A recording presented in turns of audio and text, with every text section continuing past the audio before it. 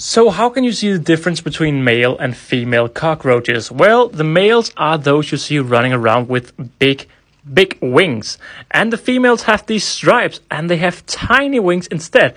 Now the way they develop these wings are that they go into these different stages where they are just pretty much naked, and then they evolve into the next size. So if you look at the small ones here, this one doesn't have a gender yet. Or maybe it's... No, I don't think it is how it was. It has a gender, but you can't quite see it because it isn't an adult yet.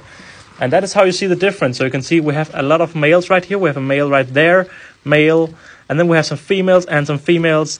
And yeah, that's how you see the difference between males and female cockroaches.